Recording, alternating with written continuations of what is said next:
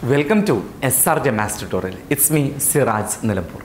SRJ Maths Tutorial ഇന്നത്തെ class എണ്ണാം പദത്തിലെ അടുത്തൊരു ഭാഗമാണ് സമാന്തര ശ്രേണിയുമായി ബന്ധപ്പെട്ട് എണ്ണാം പദത്തിലെ മറ്റൊരു പ്രോബ്ലമാണ് ഇന്ന് നമ്മൾ ചെയ്യുന്നത്. ഇവിടെ ഒരു ശ്രേണി തന്നിട്ടുണ്ട്. 5, 7, 9, 11, 13, 15, 17 എക്സെട്ര എന്നൊരു ശ്രേണി, ഒരു സമാന്തര ശ്രേണി തന്നിട്ടുണ്ട്. നമുക്കറിയാം ഈ സമാന്തര ശ്രേണിയുടെ ആദ്യ പദം എന്ന് പറയുന്നത് 5 ആണ്. ഈ സമാന്തര ശ്രേണിയുടെ പൊതുവ്യത്യാസം എന്ന് പറയുന്നത് നമുക്കറിയാം ഇത് തമ്മിലുള്ള വ്യത്യാസമാണ്. 7 നിന്ന് 5 കുറച്ച് കഴിഞ്ഞാൽ 2 ആണ് ഇതിൻ്റെ പൊതുവ്യത്യാസം. ഈ ശ്രേണിയുടെ എണ്ണാം പദം ഒന്ന് കാണണം. നോക്കാം. എണ്ണാം പദം കാണാനുള്ള സമവാക്യം ഇതായിരുന്നു. എണ്ണാം പദം കാണാനുള്ള സമവാക്യം a plus n minus 1 into D എന്നാണ്. അപ്പോൾ ഈ ശ്രേണിയുടെ എണ്ണാം പദം ഒന്ന് കണ്ടു നോക്കാം. ഇവിടെ ഇതാണ് എണ്ണാം പദം കാണാനുള്ള ഇക്വേഷൻ സമവാക്യം. a plus n minus 1 into D. a എന്ന് പറഞ്ഞാൽ ആദ്യം എഴുതിയ സംഖ്യ, ആദ്യ പദത്തെയാണ് a കൊണ്ട് സൂചിപ്പിക്കുന്നത്. ഡി എന്ന് പറഞ്ഞാൽ അതിലെ പൊതുവ്യത്യാസമാണ്. ഇതിലെ പൊതുവ്യത്യാസം 2, അതായത് എത്ര സംഖ്യയാണ് ഇതിൽ കൂടിക്കൂടി വരുന്നത്. ഇതിലെ പൊതുവ്യത്യാസം എന്ന് പറയുന്നത് 2ഉം a എന്ന് പറഞ്ഞാൽ ആദ്യ പദമാണ്. നമുക്ക് അത് വില ഒന്ന് കൊടുത്ത് ഒന്ന് ചെയ്ത് നോക്കാം. ഇവിടെ എയുടെ സ്ഥാനത്ത് ആദ്യ വിലയായ 5 കൊടുത്തും 5 plus n minus 1 into D എന്ന് പറഞ്ഞ പൊതുവ്യത്യാസം 2 സമം 5 പ്ലസ് 2ഉം ബ്രാക്കറ്റിൻ്റെ അർത്ഥം ഗുണിക്കണം എന്നാണ്. അപ്പോൾ 2 ഗുണിക്കണം n 2n മൈനസ് 1 ഗുണിക്കണം 2 മൈനസ് 2 സമം ഇവിടെ 5ൽ നിന്ന് 2 കുറച്ചാൽ 3 പ്ലസ് 2n എന്ന് കിട്ടി. ഇത് ചെയ്തത് മനസ്സിലായിട്ടില്ലെങ്കിലും പ്രശ്നമൊന്നുമില്ല. ഈ അവസാനം കിട്ടിയ ഈ ഉത്തരത്തെയാണ് എണ്ണാം പദം എന്ന് പറയുന്നത്. ഇത് മനസ്സിലായിട്ടില്ലെങ്കിൽ ഒരു കുഴപ്പമില്ല. ഇത് എങ്ങനെയാണ് എണ്ണാം പദം കിട്ടിയത് എന്ന് മാത്രമാണ് പറഞ്ഞത്. നോക്കാം. ഈ ശ്രേണി എങ്ങനെ 5, 7, 9 എന്ന ശ്രേണി, ഈ ശ്രേണിയുടെ എണ്ണാം പദമാണ് 3 പ്ലസ് 2n എന്നത്. ഓക്കെ, അങ്ങനെയാണെങ്കിൽ 5 പ്ലസ് 6n എന്നത് എന്താണ്? ഇതൊരു എണ്ണാം പദമാണ്. എണ്ണാം പദത്തിൽ ഒരു n ഉണ്ടായിരിക്കും. ഇതൊരു എണ്ണാം പദമാണ്. ഏതോ ഒരു സമാന്തര ശ്രേണിയുടെ എണ്ണാം പദമാണിത്. എന്നാൽ ഈ ശ്രേണിയുടെ എണ്ണാം പദമാണ് 3 പ്ലസ് 2n. ഇങ്ങനെ എക്സാമിന് നമുക്ക് ഇങ്ങനെ ഒരു എണ്ണാം പദം നമുക്ക് തന്നിട്ട് നമ്മളോട് ചോദിക്കും, എണ്ണാം പദം തന്നിട്ട് നമ്മളോട് ചോദിക്കും ആ സമാന്തര ശ്രേണിയുടെ എന്ന് പറഞ്ഞാൽ ഈ സമാന്തര ശ്രേണിയുടെ എണ്ണാം പദമാണിത്. ഇങ്ങനെ എണ്ണാം പദം തന്നിട്ട് ഇതിൻ്റെ സമാന്തര ശ്രേണിയുടെ ആദ്യ പദം എത്രയാണെന്ന് ചോദിക്കും. ഓക്കെ, അപ്പോൾ ഇവിടെ നിന്ന് നമുക്ക് അറിയാൻ പറ്റും ഇവിടെ ഈ ശ്രേണിയുടെ എണ്ണാം പദമാണിത്. ഇതിൻ്റെ ആദ്യ പദം നമുക്ക് നോക്കിയാൽ കിട്ടും. നോക്കിയാൽ മനസ്സിലാക്കുക 5 ആണ് എന്ന്. പക്ഷെ ഇങ്ങനെ എണ്ണാം പദം തന്നു കഴിഞ്ഞാൽ എങ്ങനെയാണ് ആദ്യ പദം കണ്ടെത്തുക? നോക്കാം. ഇവിടെ നോക്കൂ, എങ്ങനെ 5 കിട്ടും? ഈ 3ഉം 2ഉം കൂട്ടിയാൽ മതി അല്ലേ? അപ്പോൾ 3, 2ഉം കൂട്ടിക്കഴിഞ്ഞാൽ 5, അതാണ് അതിലെ ആദ്യ പദം. എന്ന് പറഞ്ഞാൽ ഒരു സമാന്തര ശ്രേണിയുടെ എണ്ണാം പദം തന്നാൽ അതിലെ സംഖ്യകൾ തമ്മിൽ കൂട്ടിയാൽ എന്ത് കിട്ടും? ആദ്യ പദം കിട്ടും. ഉദാഹരണം, ഇവിടെ 5 പ്ലസ് 6n എന്നതൊരു സമാന്തര ശ്രേണിയുടെ എണ്ണാം പദമാണ്. ആ ശ്രേണിയുടെ ആദ്യ പദം എത്ര? എന്ത് ചെയ്താൽ മതി? 6ഉം 5ഉം കൂട്ടിയാൽ മതി. 11 ആ ശ്രേണിയുടെ ആദ്യ പദം എന്ന് പറയുന്നത്. ഓക്കെ, അപ്പോൾ 7 പ്ലസ് 2n എന്നത് ഒരു സമാന്തര ശ്രേണിയുടെ എണ്ണാം പദമായാൽ അതിലെ ആദ്യ പദം എത്രയാണ്? 7ഉം 2ഉം കൂട്ടിയാൽ മതി, 9 എന്ന ആൻസർ കിട്ടും. ഓക്കെ, ഇനി 9 മൈനസ് n എന്നതൊരു സമാന്തര ശ്രേണിയുടെ എണ്ണാം പദമാണ്. ആദ്യ പദം എത്രയാണ്? ഇവിടെ ആദ്യ പദം 9, ഇവിടെ എന്നിൻ്റെ കൂടെയുള്ളത് -1 എന്നാണ്. -1 ആകുമ്പോൾ ഇവിടെ ആദ്യ പദം 9 മൈനസ് 1, 9 നിന്ന് 1 കുറച്ച് 8 ആണ് അവിടെ ആദ്യ പദം. അടുത്ത ചോദ്യം ഇതാണ്.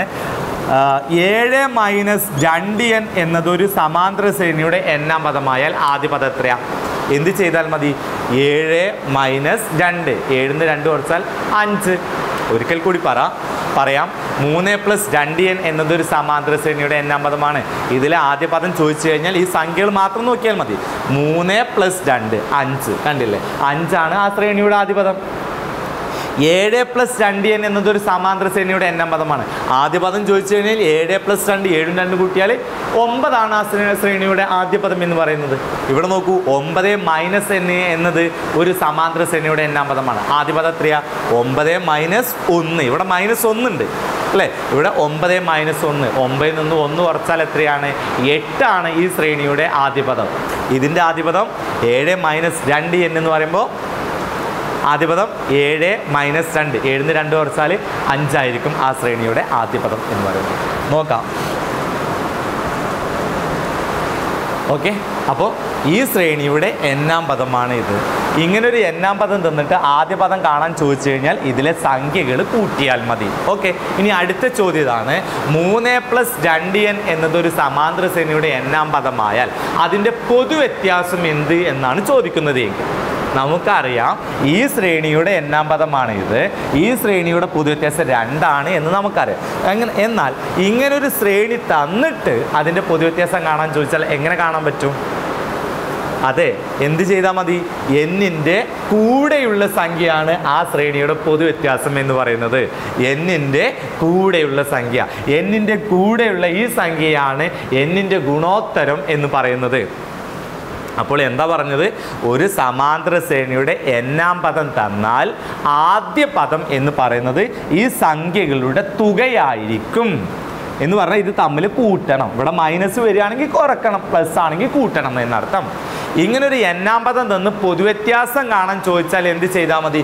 എന്നിൻ്റെ കൂടെയുള്ള സംഖ്യ ഏതാണോ അതാണ് ആ ശ്രേണിയുടെ എണ്ണാം പദം എന്ന് പറയുന്നത്. ആ പൊതുവ്യത്യാസം എന്ന് പറയുന്നത്. ഓക്കെ, വേറൊരു ചോദ്യം. 3 + 5n എന്നതൊരു സമാന്തര ശ്രേണിയുടെ എണ്ണാം പദമാണെങ്കിൽ ആദ്യ പദം എത്രയാണ്? ആദ്യ പദം 5ഉം 3ഉം കൂട്ടിയാൽ 8 ആണ്. പൊതുവ്യത്യാസം എത്രയാണ്? പൊതുവ്യത്യാസം എന്നിൻ്റെ ഗുണോത്തരം അല്ലെങ്കിൽ എന്നിൻ്റെ കൂടെയുള്ള സംഖ്യ 5 ആയിരിക്കും അതിൻ്റെ പൊതുവ്യത്യാസം എന്ന് പറയുന്നത്.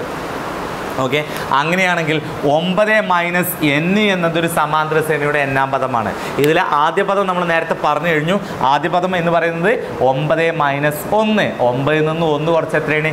8 ആണ് അതിലെ ആദ്യ പദം. അപ്പോൾ പൊതുവ്യത്യാസം എത്രയാണ്? പൊതുവ്യത്യാസം എന്നിൻ്റെ കൂടെയുള്ള സംഖ്യ.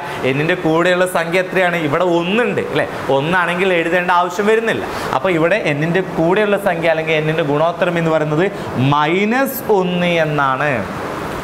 അതുകൊണ്ട് ഇതിൻ്റെ പൊതുവ്യത്യാസം -1. മറ്റൊരു ക്വസ്റ്റ്യൻ. 7 - 2n എന്നതൊരു സമാന്തര ശ്രേണിയുടെ എണ്ണാം പദമായാൽ ആദ്യ പദം എത്രയാണ്? ആദ്യ പദം 7 - 2. 7 നിന്ന് 2 കുറച്ചാൽ 5 ആണ് അതിലെ ആദ്യ പദം. പൊതുവ്യത്യാസം എത്രയാണ്? പൊതുവ്യത്യാസം എന്നിൻ്റെ കൂടെയുള്ള സംഖ്യ. എന്നിൻ്റെ കൂടെയുള്ളത് 2 അല്ല, -2 ആണ്. അതുകൊണ്ട് ഇതിൻ്റെ പൊതുവ്യത്യാസം എന്ന് പറയുന്നത് -2 ആയിരിക്കും. ഓക്കെ, ഈ ഒരു ശ്രേണി കൂടി നമുക്ക് നോക്കാം.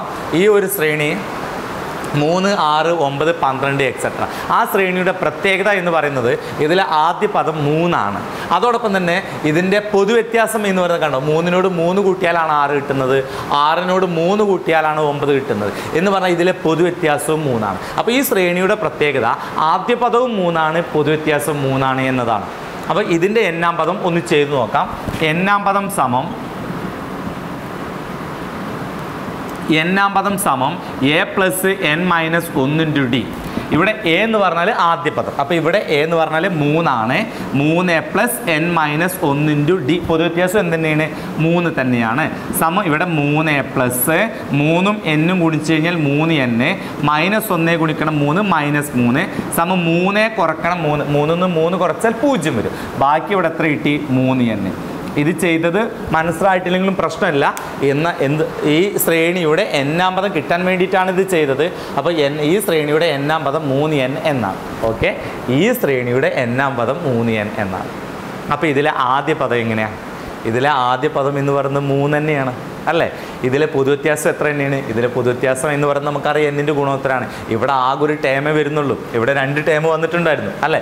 അപ്പോൾ ഇങ്ങനെ ആദ്യ പദവും പൊതുവ്യത്യാസവും തുല്യമായ സമാന്തര ശ്രേണിയുടെ എണ്ണാം പദം ഇങ്ങനെയാണ് വരുന്നത് എന്ന് പറഞ്ഞാൽ 7n എന്ന് പറഞ്ഞു കഴിഞ്ഞാൽ 7n ഒരു സമാന്തര ശ്രേണിയുടെ എണ്ണാം പദമാണ് എന്ന് പറഞ്ഞു കഴിഞ്ഞാൽ ആ ശ്രേണിയുടെ ആദ്യ പദവും 7 ആണ്, പൊതുവ്യത്യാസവും 7 ആണ് എന്നർത്ഥം. 5n എന്നതൊരു സമാന്തര ശ്രേണിയുടെ n-ാം പദമാണെന്ന് പറഞ്ഞു കഴിഞ്ഞാൽ ഈ ശ്രേണിയുടെ ആദ്യ പദവും പൊതുവ്യത്യാസവും 5 ആണ് എന്നർത്ഥം.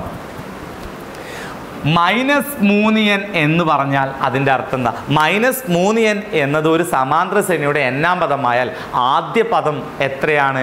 ആദ്യ പദം -3 ആണ്. ഈ ശ്രേണിയുടെ പൊതുവ്യത്യാസം എത്രയാണ്? അതും -3 ആണ്. ഓക്കെ, അപ്പോൾ ഇന്ന് നമ്മുടെ ടോപ്പിക്ക് ഒരു n-ാം പദം തന്നിരുന്നാൽ എങ്ങനെയാണ് അതിൽ നിന്ന് ആദ്യ പദവും പൊതുവ്യത്യാസം കാണേണ്ടത് എന്നാണ്. ഓക്കെ, അപ്പോൾ ഇത് ഒരു പ്രധാനപ്പെട്ട ഭാഗമാണ്. ഇനിയുള്ള വലിയ കണക്കുകളിലേക്ക് നമുക്കിത് അത്യാവശ്യമായിട്ട് വരുന്നുണ്ട്. അതായത് ഒരു n-ാം പദം തന്നു കഴിഞ്ഞാൽ അതിൽ നിന്ന് നമുക്ക് നിസ്സാരമായിട്ട് ആദ്യ പദവും പൊതുവ്യത്യാസവും കാണാൻ അറിഞ്ഞിരിക്കേണ്ടതുണ്ട്. ഓക്കെ, അപ്പോൾ ഇന്നത്തെ ക്ലാസ് ഇവിടെ കൺക്ലൂഡ് ചെയ്യാണ്. ഇതിൻ്റെ ബാക്കി ഭാഗവുമായി അടുത്ത ക്ലാസ് നമുക്ക് വീണ്ടും കാണാം. വീണ്ടും ഞാൻ ആവശ്യപ്പെടുന്നു, ഈ ചാനൽ സബ്സ്ക്രൈബ് ചെയ്യാത്തവരുണ്ടെങ്കിൽ ഇത് സബ്സ്ക്രൈബ് ചെയ്യുക, ഈ ചാനൽ സബ്സ്ക്രൈബ് ചെയ്യുക. അങ്ങനെ സബ്സ്ക്രൈബ് ചെയ്യുമ്പോൾ ലഭിക്കുന്ന ബെൽ ബട്ടൺ ക്ലിക്ക് ചെയ്ത് കഴിഞ്ഞാൽ നിങ്ങൾക്ക് ഓരോ ദിവസത്തെയും ക്ലാസ്സിൻ്റെ നോട്ടിഫിക്കേഷൻ ലഭിക്കുന്നതാണ്. ഓക്കെ, നല്ലൊരു ദിനം ആശംസിച്ചുകൊണ്ട് ഇന്നത്തേക്ക് ഇവിടെ പറയുന്നു. Okay, thank you very much.